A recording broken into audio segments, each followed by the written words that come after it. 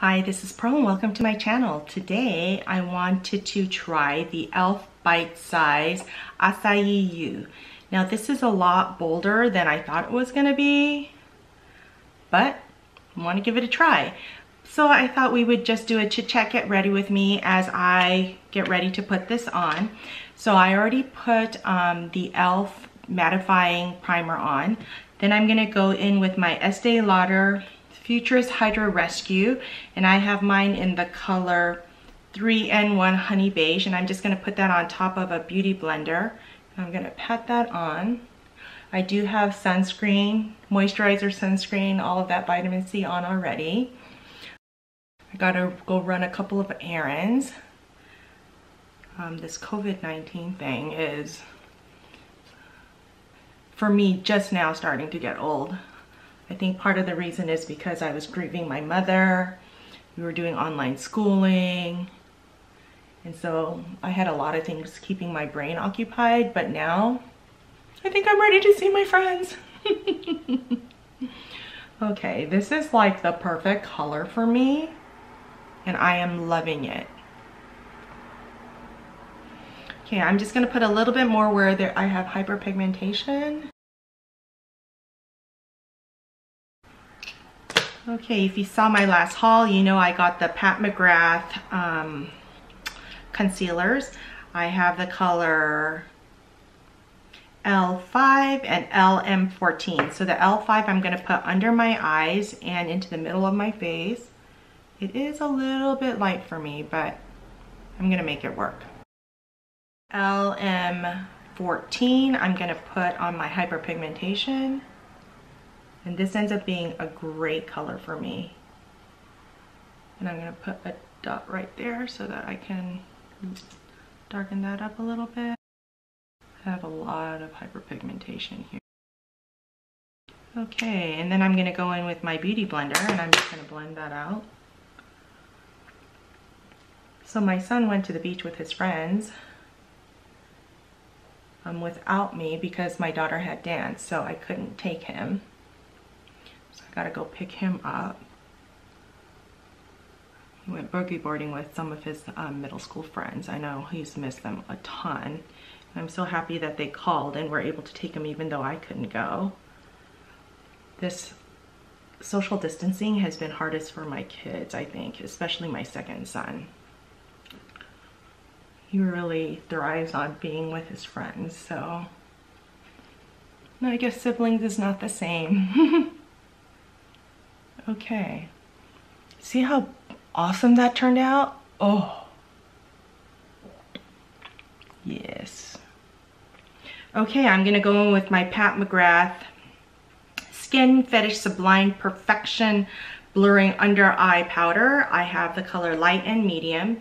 So this is the light. I'm gonna take that with my Hourglass Veil powder brush, and I'm gonna just set that under my eyes and in the middle of my face.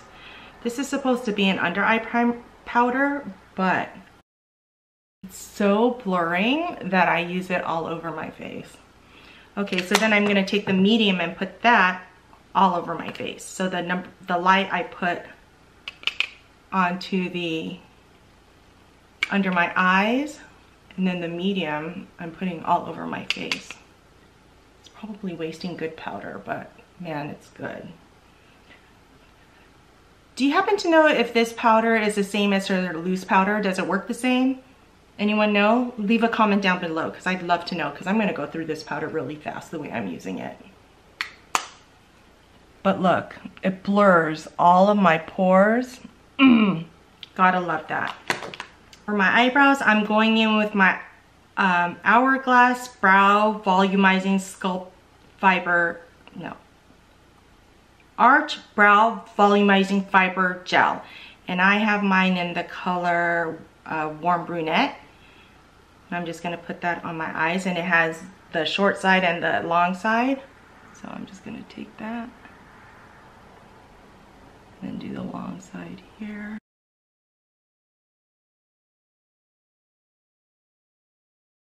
I accidentally shaved the end of my eyebrow.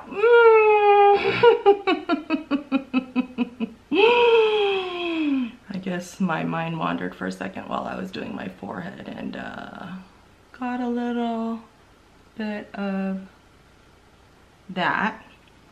Then I'm taking my Urban Decay brow blade and I'm going to use the pencil portion, and I'm just going to draw in that last portion where I shaved off my end of my brow. And then go in with the flick portion and just fill in the gaps a little bit. They're not even sisters at this point, but there you have it. That's the thing I don't like about the brow blades. There's no spoolie on the end. I'm going to use the Milani eye primer and put a little bit of that on.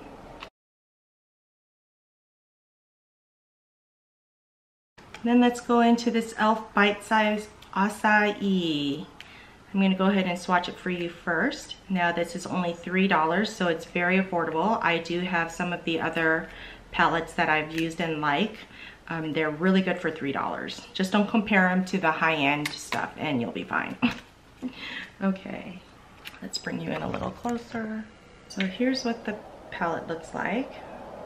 And I'm going to go ahead and swatch.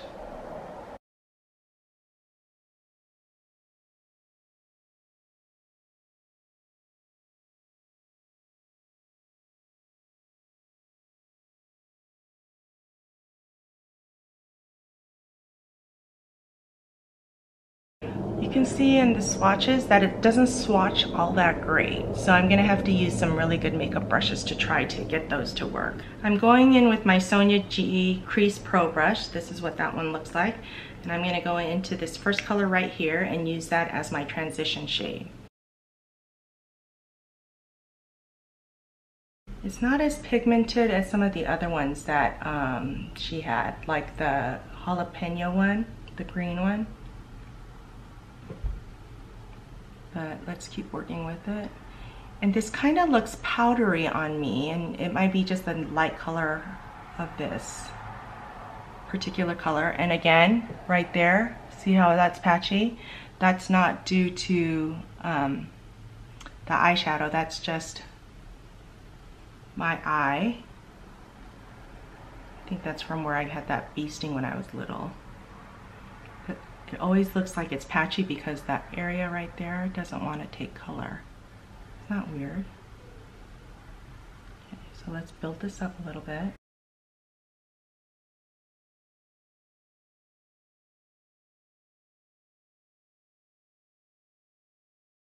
Okay, I'm going to go into the second color and try to take that to the outer corners, the outer half. Let's see how that works. Using the same brush. I'm going to bring that in. That might be a better crease color for me. And I'm going to go right into the crease using a windshield wiper motion. And then kind of take that and circle around it just to bring it out a little bit.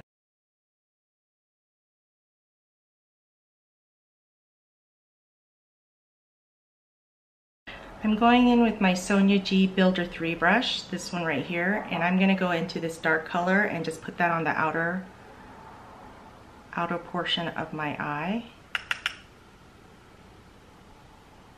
And just pat that in. Just like the outer third. And then going back in with my original brush, and I'm going to blend that out.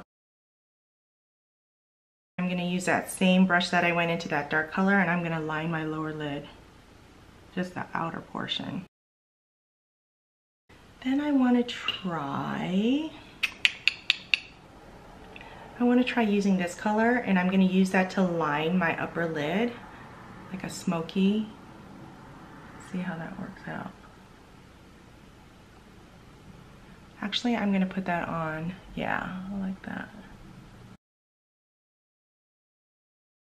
I think I need to put this color on, the second color onto the front portion of my lid because it looks kind of funny there without anything there. Yeah, I have a little bit of fallout, so I'm gonna brush that away. Okay, there you have it. What do you guys think? Let me go ahead and put my eyeliner and mascara on and I'll be right back. I think it's patchy. Bolder look than I normally go for. Okay, now remember that I have the Pat McGrath powder on. So now I'm gonna go in with my blush bronzer and highlight. And for my bronzer, I wanna use my Tom Ford Shade and Illuminate in 1. And I'm gonna take the butt of my sponge and just kind of put that into this area, into my hairline. And I'm just patting that in not to disrupt my concealer. And then take it down my jawline. No double chin here. And then a little bit on my nose. Gosh. Then I'm gonna go into the Illuminate and I'm gonna take the clean part of my sponge and I'm just gonna tap that in.